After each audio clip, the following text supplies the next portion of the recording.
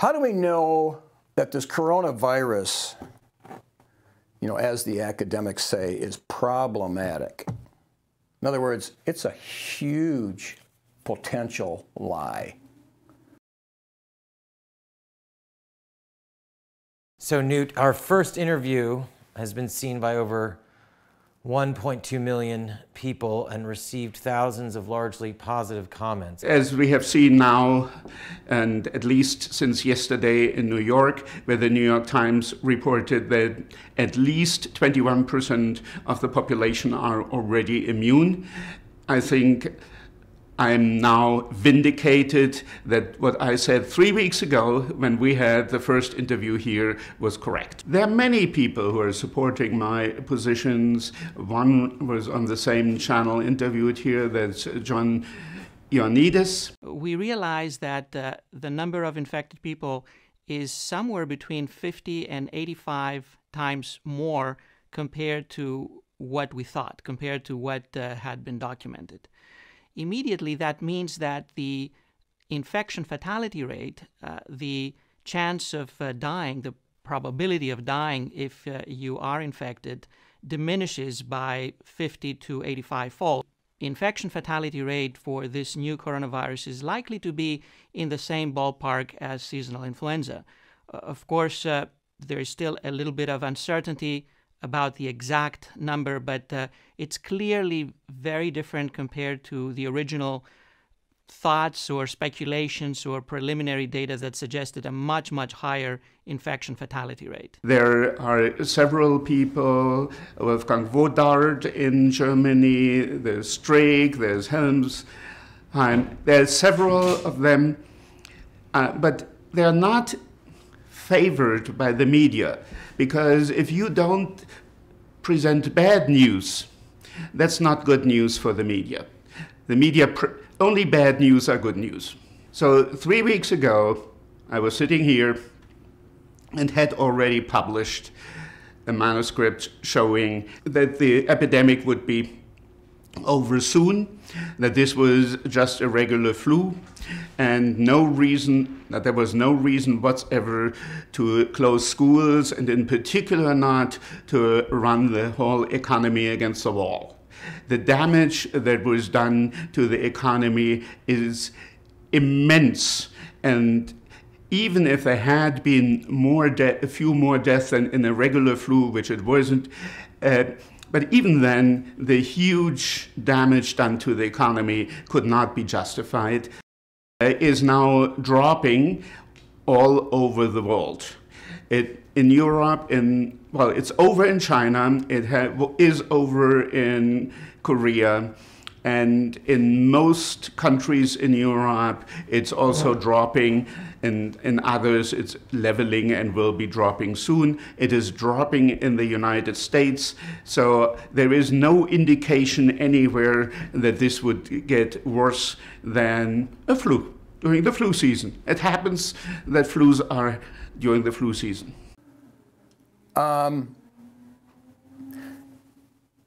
If we just go back and then let's get us up to speed to it.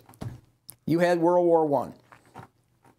We were German, okay? I'm 3/8 German. I think probably the country, until all the mass immigration, was always like 3/8 German. Most everybody was German. Half, a quarter. So at the time of the World War I, supposedly we were pro-German. But that war over there, apparently the German Jews were hoping to, because now Zionism is on the rise, they were hoping to, that the Germans, because the Ottoman Empire and that, they thought they would get Palestine. Well, apparently the Germans didn't want to give it to them, so the German Jews supposedly went to the British and said, hey, if you guys give us Palestine, we'll work a deal. We'll get America into the war. And I know you're losing right now. I mean, pretty well, you can't win. I mean, it's pretty much the Germans are going to win. But guess what? You can win yet. Because if you give us Palestine, we will flip the mind of the Americans, and they will go from pro-German and they'll go pro-British. And the British had trust in the Jews on that one. Remember, the Jews went to, they went, at the time of Jesus, when he was raised from the dead, they worked a deal out with the soldiers. Now, if the soldiers that were guarding the tomb, if they fell asleep, the punishment for falling asleep, of course, Roman, I mean, it was death for the soldier. You can't fall asleep on duty. If you fell asleep, of course, you'd be a firing squad, so to speak. And so the Jews had enough control here. This is the theory. This is, I mean, it's Benjamin Friedman is the one that really articulated this. But they had enough control, and Americans were suckers, you know, suckers born every minute. Maybe it's gotten down to suckers born every 10 seconds. I mean, I don't know where it's at, okay? But they were able to flip the American mind from pro-German, and then we went into the war, drove back the Germans with unlimited men, unlimited artillery. They were exhausted, and Britain wins. And the Jews get Palestine, and they're off and running with their dream of Zionism. And Christian Zionism then just jumped on board, and that's where we're at. Now, the next deception, Pearl Harbor. And it just so happened I have an uncle who's passed, who was went to Annapolis, and was a captain or admiral, whatever, of a ship that was at Pearl Harbor. So I have a cousin, an older cousin, decided to do a research paper in high school on our common uncle at Pearl Harbor. He did the paper, he did his research, and he said, that was not accidental, that wasn't the Japs, that was Roosevelt planning, working diligently to try to provoke the Japs to attack. And he knew they were coming. And the purpose was probably originate with Stalin, because Stalin now saw that he was in danger, because the Germans and the Japs were allies, the Axis power, they were allies. And Stalin could see what was up. He was an enemy to Japan. Russia had fought many wars with Japan. 1905, I think the Japs won, I think, Japanese. And so he was in trouble. But fortunately for Stalin, he owned most of the advisors to Roosevelt. Okay, Alger Hiss, Dexter White, all these guys around Roosevelt. Well, a lot of them were double agents working for Stalin, of course. So Stalin then is very much interested in not being caught in a pincer and fighting a war on two fronts. So he gets the Japs to attack us, and now we have to. Germany now has to declare war on us because they're in treaty with the Japs. So it's a two jump in checkers. You got, just for one move, he got two jumps. He gets the Japs not to attack him on the east, and he gets America into the war. So now he has unlimited supply, even to the point that General MacArthur said, he was fighting the Japs in the Pacific, said at one time, I heard this, that don't we get anything? How come all the factories, how come all America, Stalin got 100,000 planes. 100,000 planes, our factories made, 100,000. That's just the beginning. I mean, he got everything. And I believe there's no way Russia could have won if we hadn't gotten in that war. And it started over Poland. So what happens to Poland? Well, Stalin gets to rule over Poland. Okay. Were we suckers? Of course we were suckers. Because after World War I, you had the American First Movement, which was the senator from North Dakota, who was from Appleton, Senator, I always say it wrong, but he's from Appleton, and he was assigned to be the head of the committee to go, why did we even get into World War I? And he said, well, it was the armaments. We were duped into it. We were duped into World War I. Civil War was a dupe. American Revolution was a con. Pearl Harbor was an absolute con. Have we ever learned a thing? Of course, Korea. Well, Korea looks like, well, that seemed legit. I mean, South Korea, they got more missionaries coming out of there. We saved South Korea. They're Christian, Yeah, but that didn't need to be because we were supporting Chiang Kai-Shek in China. He was kind of like the leader of China, married to a missionary's daughter. He was like the Christian leader of China, but our State Department was communist. And General Marshall, overseeing all this, let's get rid of Chiang Kai-Shek and let's back Mao Tse-Tung, which is what we did. So you go, whoa. So all these people that have been killed by communism in China, like tens of millions, is really our fault? If we betrayed and dumped Chiang Kai-Shek to back Mao Tse-Tung, and if we hadn't done that, it wouldn't have gone communist, who's responsible for those deaths? Government's our servant, we're the master, who's responsible? You know, if we don't confess the sins of our fathers, how are you going to claim you've repented? How are you going to claim you got God's grace coming on your life when that sin is out there and that blood is on you? Just like to know. And you say nothing, don't want to know anything, not interested. Okay. The wicked flee when no man pursueth. What do we got going with this coronavirus? The wicked flee when no man pursueth. Because they received not the love of the truth about the sins of their own sins, the sins of their fathers. For this cause, God shall send them strong delusion that they should believe a lie, that they all might be damned who believe not the truth, but had pleasure in unrighteousness. Oh, we're not an entertainment culture, are we? We don't spend 11 hours on a screen like they say we do. I mean, they're saying that the average person spends 11 hours looking at some screen. Is that true? We're not seeking to be entertained, are we? We're not lovers of pleasure rather than lovers of God, are we? And do you think there's much of a difference between the people that go to church and don't go to church? Think there's a difference in the divorce rate? The amount of abortions? The amount of time they're entertaining themselves? Looking at theater, which the church said, the founding fathers of the church said was invented by Satan himself. You know, I always have this book at hand. 1,000-page book on all the church doctrine and teaching up till 1650 or so. Saying that the theater, which now is, you know, the screen, was invented by Satan for Satan's purposes. You're on there watching that to become whatever that actor is. That actor's job is to get you to identify with him and lose your identity into him. And usually it's sprinkled, always sprinkled with something sinful. Oh, that's a good movie, is it?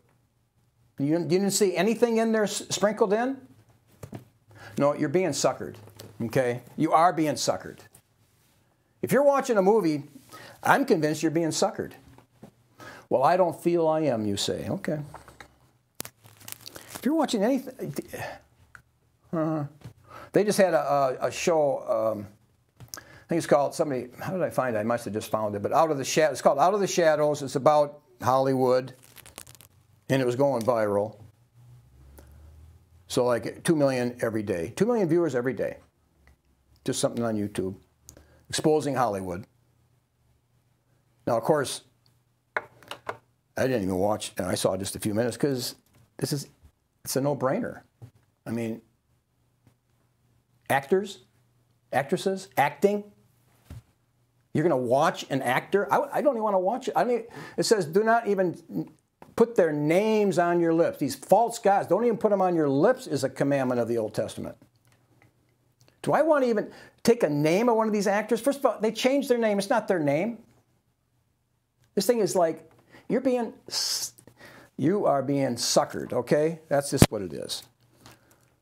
So, Korean War, Vietnam, Gulf of Tonkin, I mean, anybody who went through the Vietnam War, I mean, it was everybody knew it was a con. The Coca-Cola War. It was a joke. It was Catch-22. It was just one contradiction after another. And people weren't even deceived at the time. World War II, they didn't know what was going on. They didn't know. They could. I don't think anybody. They didn't figure it out. World War I, they hadn't figured it out.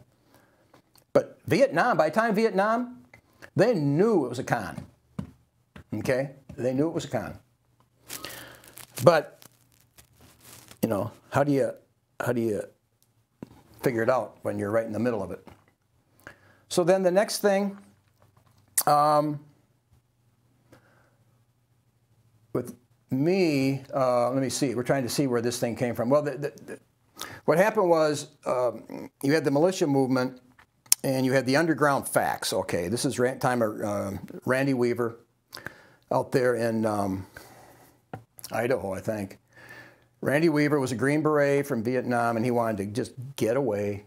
Just didn't want to be part of the society. So he found a nice little cabin up in the mountains just to get away. Well, the FBI didn't like it. They found him. They tracked him. They tricked him into something, buying a sawed-off shotgun, something like that. And well, his wife ends up getting shot, and I think the Attorney General that we have right now, William Barr, defended the ones that murdered Randy Weaver's wife, and yeah, it's just really bad. But anyway, so the Underground Facts Network was going on, so we were catching news. It was not in the mainstream news. So the first time you were getting alternative news was really about the time of Randy Weaver, as far as my understanding. And then you got more facts. You're starting to get alternative news. Now you're starting to get you know, listening to shortwave. So shortwave was alternative news, was getting you something. And because up till then, ABC, NBC, CBS, which were all Jewish owned, you know, it's not Christian interest here. That's all we got, okay? And somebody just gave me a quote from Walter Cronkite. He said, I don't know if it's true. He says it was, but Walter Cronkite said, you know, we had so much power, we could cause the people to vote in a maggot. You know, like a worm, a maggot. Okay. I don't believe that, but he's trying to say it's the only source of news. But then, with the technology, with the fax system, now we knew what was going on with Randy Weaver. We knew that they got murdered. Okay, then you had Waco. And Waco was was David Koresh. His name was Vernon Howell.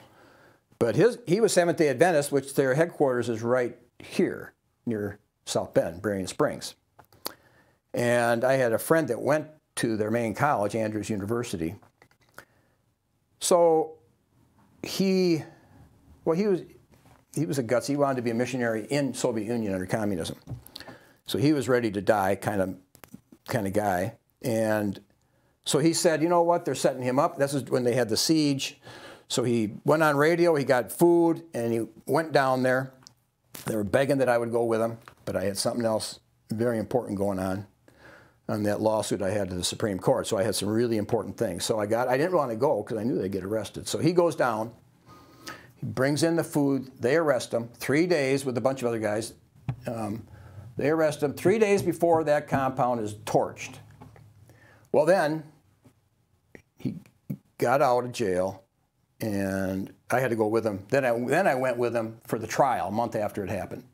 And I found out people had captured all the film, and you were hearing one deception after another. Mainly you were hearing the Cult Awareness Network, connections to Israel. This is what I was hearing. So because I went down there right away, I knew this was a setup. And then eventually the truth came out on the Branch Davidians and what Janet Reno, what really happened. Then you had Oklahoma City, and I had some family-in-law that were reporters on that, and he said, if you think Waco's bad, the deception of Oklahoma City is even worse. Okay, so we were being suckered, okay, suckered, Oklahoma City. Then you had the bombing of the trade towers in 1993, which in the basement they had that truck bomb, and nothing happened, okay. Then you had 9/11. Okay, and this is David Ray Griffin's book, 9/11 Unmasked. So we've got 9/11 down cold, okay? We know what happened.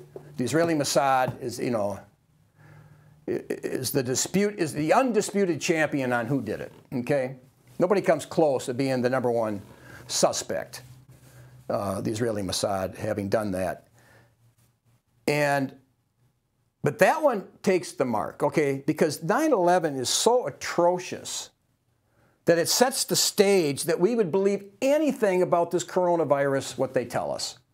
Which is now, when the coronavirus is coming out, we've been completely suckered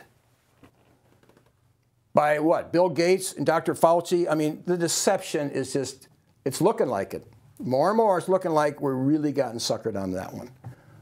The 9/11 was pretty easy to find out because, boom, right away, I was able to track down the woman who did the first documentary, and before she even released it, she was able to send me a copy. And it was the girl out of Greenwich, Connecticut. She said it only cost her $75,000 to make it, but it wasn't that hard to expose 9/11. But when you say what we believe about 9/11, and that we have spent possibly $10 to $15 trillion chasing 9/11 things, you know, half of it in the Middle East, but then all kinds of other stuff that totally changed everything. That money just went out. Just stop and think what we believe about 9/11 officially.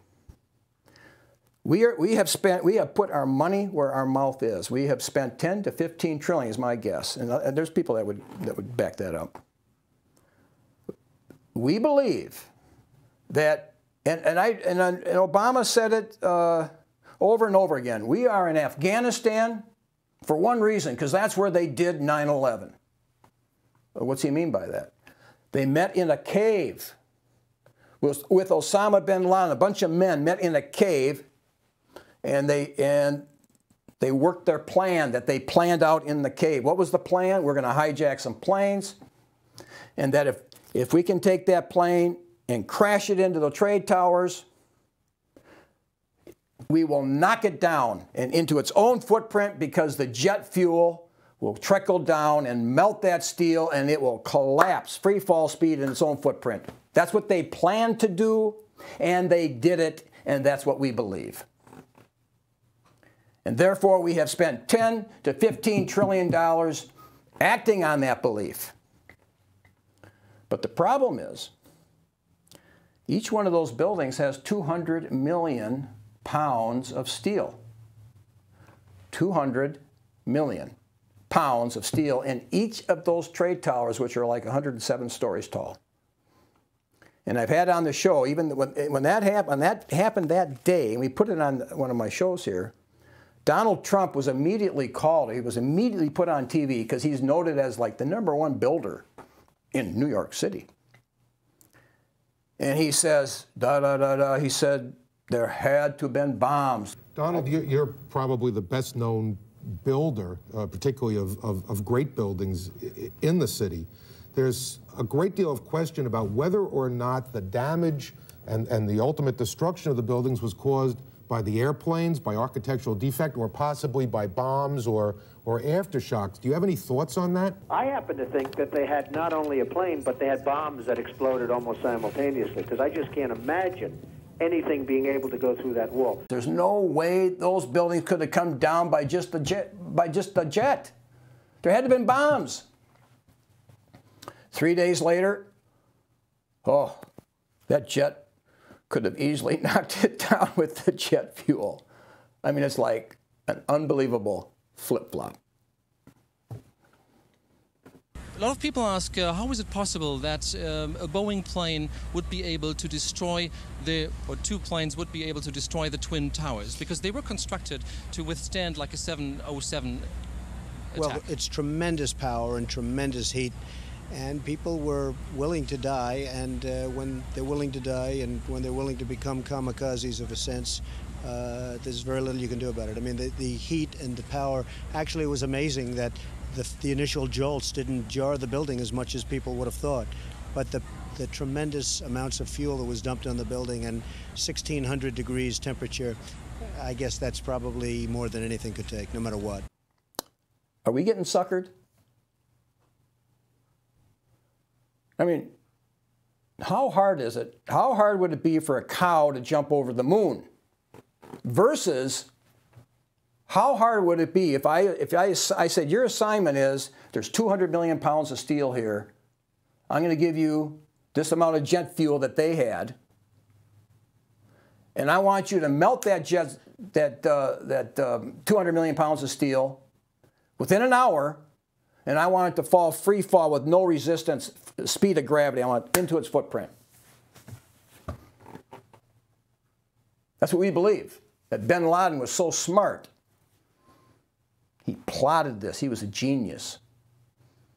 He knew that they were not going to, that those scrambling jets that they always scramble in about a minute or two were going to be, Cheney was going to have a stand down order. Bin Laden must have known that, right? So it is so fantastic. So a sucker is born every minute. This guy made this huge, like a Goliath type of artificial human being, put it in the ground, brought it up, and claimed it was petrified. This was a giant in the ground, and people were believing it. And this guy said, man, I could make money on that. And he buys it from him, and he starts making a killing. Then P.T. Barnum says, I'm going to buy it from him, and I'll bring it on my circuses. They couldn't believe that people could easily be that suckered. How could the government know, or the Israeli Mossad, who did 9/11 as far as the #1 suspect, how did they know that Americans would believe that in that cave they plotted this, that we're going to knock those buildings down by hitting them with a plane, 200 million pounds of steel will be melted by the jet fuel, and Americans would believe it. And they will shell out $10 to $15 trillion believing it. Who would have thought that they would believe that? Well, they saw that we did, and they could pull off a coronavirus scam in a second with no facts, nothing. They can pull it off.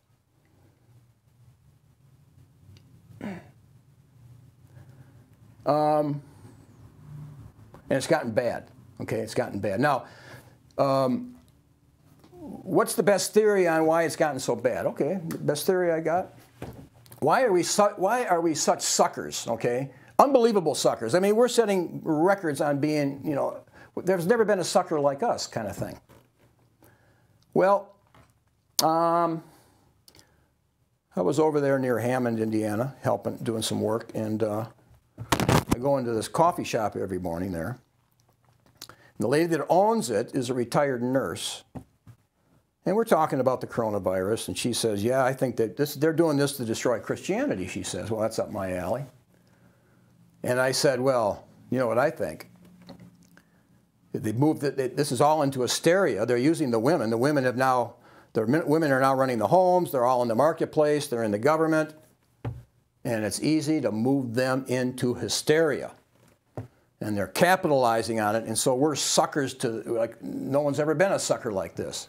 Because the women are easily suckered when they get into that hysterical mode. And surprisingly, she goes, you know, I agree with that.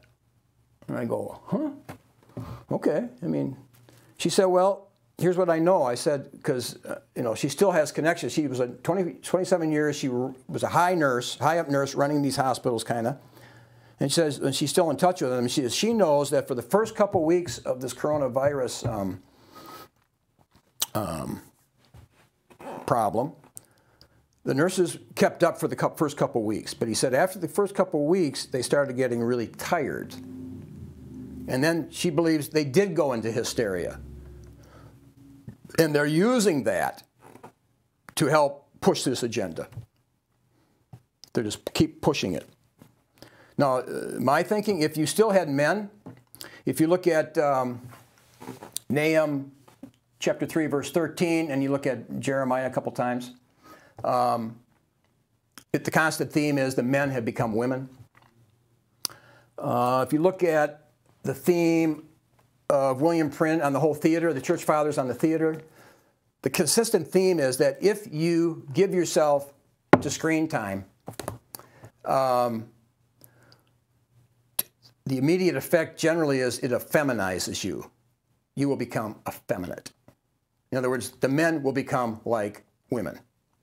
And now we're at 11 hours a day, and I'm not saying, you know, maybe most of the screen time is good for you, or it's part of your job, or it's neutral, but a lot of the screen time is what the church would have condemned.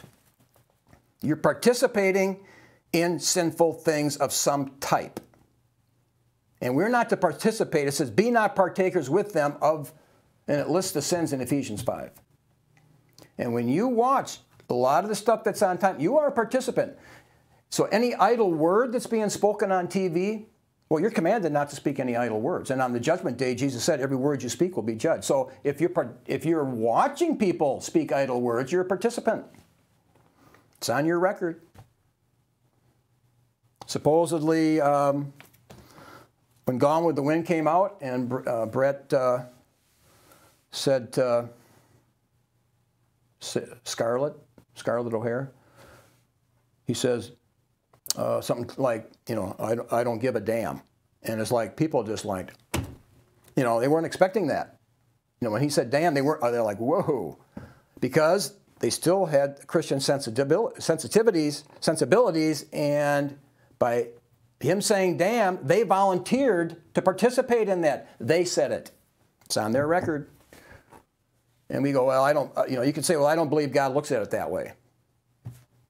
Church fathers said they looked at it that way. Here's a 1,000-page book, all the way up to 1666 or so, saying that's how the church fathers saw it. I mean, Judgment Day is going to be very real. Okay? And that's going to be the bottom line. You're going to die anytime, and it may be from the COVID-19, the coronavirus, but they're coming out now, and it looks like more and more evidence. It's just like the common flu, just like the professor, just like Newt Witkowski. He's the guy that came out kind of right away. But more and more people are coming out. It's just a common flu. You know, not a good one, you know, but, you know, 60,000 are killed every year from the flu, or, you know, or between 30 and 60. It's not a big deal. This could be less than we've had before. Why didn't we have a lockdown and social distancing before when it was worse? You're not being suckered, are you? Is that possible? We're being suckered? Have we ever been suckered before?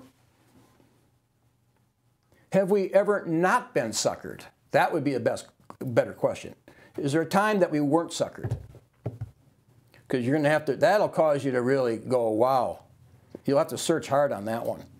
Okay. So,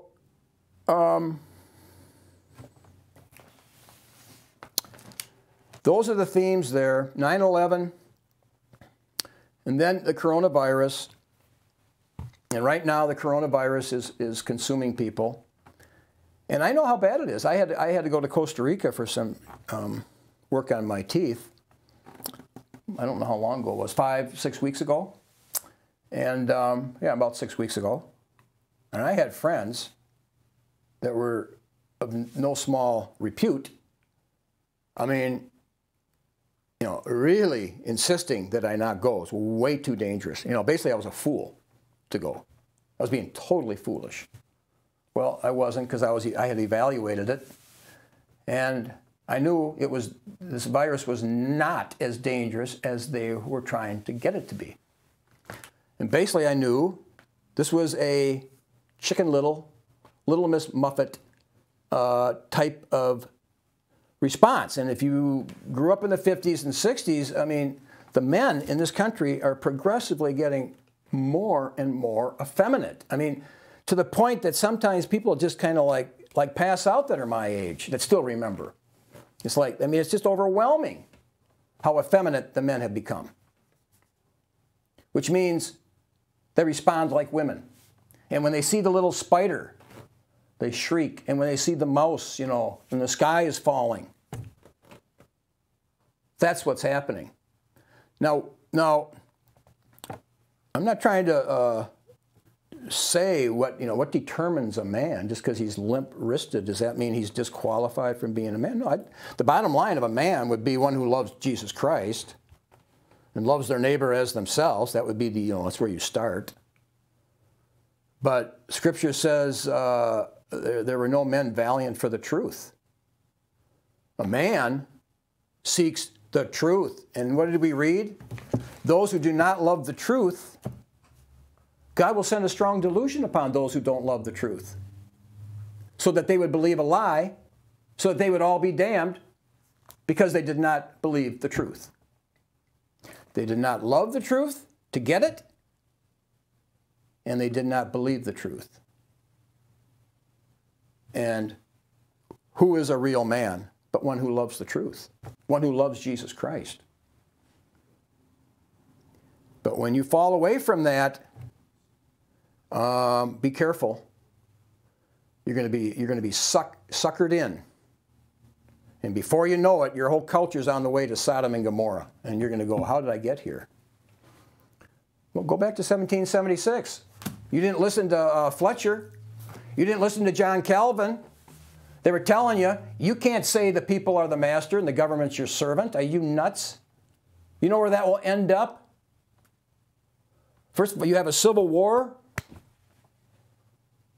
Because the argument was over, well, you can't have this slave-master relationship. What are you talking about? That's evil. Well, yeah. In light of what the Patriots were saying, you couldn't. That relationship would be evil under their understanding. And then you carry that further. Well, yeah, then you can't have marriage. You can't have a husband being the master, commanding his wife like the Bible says. A wife is to fear her husband and obey her husband as unto Christ, even calling him master. Well, she's commanded to do that. And she's to wear the head covering, symbolizing that when she worships. No, we've thrown that off in the name of freedom.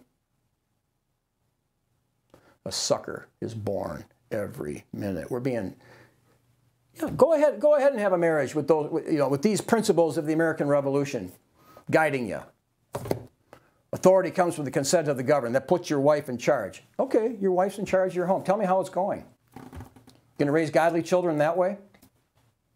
They're not hearing their mom call you master. They're not seeing their mom obey you as unto Christ and fearing you, like Ephesians 5 says. Tell me how it's going. Oh, keep following the sins of your fathers. Keep following them. Don't love the truth about what really is going on there. Don't discover it. Just hope against hope. And now, who knows what a coronavirus, it's nothing. This is nothing. The wicked flee when no man pursues. Have the men become women, and are we fleeing for no reason? Home of the land of the free and home of the brave. Is that what's going on? What's it say in Revelation 21, I think it is? Who's the first group of people that that do not make it into the kingdom? First group of people. Revelation 21. 21:8. 21:7. He that overcometh shall inherit all things, and I will be his God, and he shall be my son. But the fearful, number one thing mentioned, and unbelieving, abominable, murderers, whoremongers, sorcerers, idolaters, and all liars, shall have their part in the lake which burns with fire and brimstone, which is the second death. But the fearful. And we go, we're the land of the free, home of the brave. But hold it here. The coronavirus is the same as the flu. And the wicked are fleeing when no man's pursuing. What's going on here? You got house arrest. Attorney General Barr said it's basically house arrest. Well, of course it is. Why not? Self-imposed house arrest? Well, the wicked flee when no man pursues. This thing is the same. I don't know how it's going to turn out, but I'm getting more and more information is seemingly coming out that we've been suckered. I wouldn't be surprised. Why? Because we don't love the truth. God's going to send a strong delusion so that you believe a lie. How come you didn't figure out 9/11? We believe 200 million pounds of steel collapsed in 1 hour because of jet fuel, and it was all planned out in a cave. That's what we believe. $10, $15 trillion we've spent following that belief.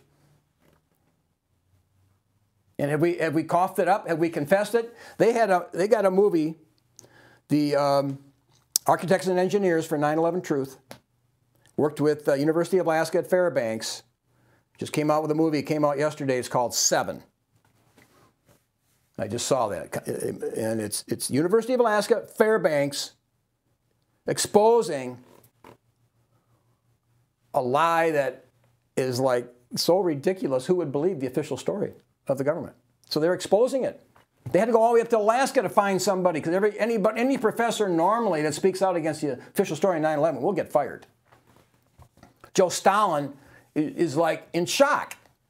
He didn't even get close to achieving that.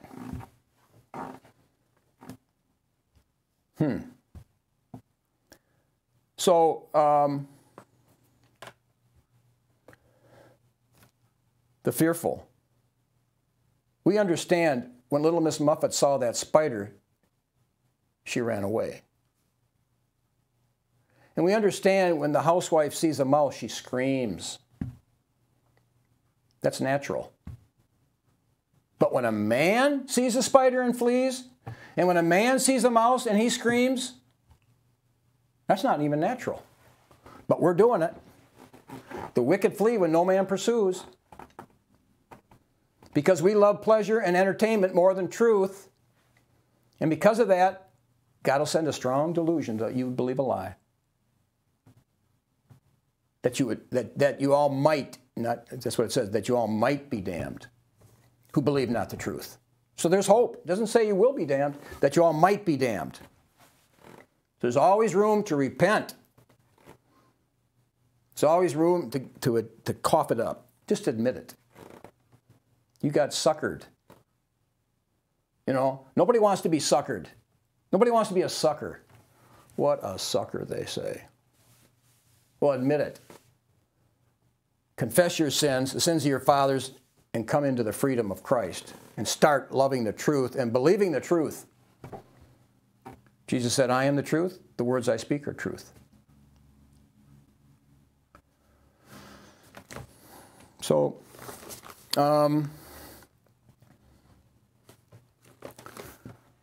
that's about it. So I prayed this was helpful. This is Peter Helland on the show Israel, and goes way back to, I call it Israel because there's a movement today, Christian Zionism, that wants to say the true Israel is over in the Middle East. No. Jesus is the true Israel. And you are the true Israel if you're in Christ. The promise was to Abraham and his seed. Christ is the seed, St. Paul said. And all the promises that were given are yes and amen in Christ. All those Abrahamic promises that he would inherit the earth. The new heavens and the earth were promised to Abraham and his seed. And you will inherit the new heavens and the new earth if you are that seed. And you are that seed if you're in Jesus Christ. By faith, by believing, by receiving him. So that's the good news. He rose from the dead on the third day according to Scripture. Scripture prophesied it. Jesus said, these Scriptures say I'm going to rise on the third day. I know they say it. I believe them. Watch me rise. And he did.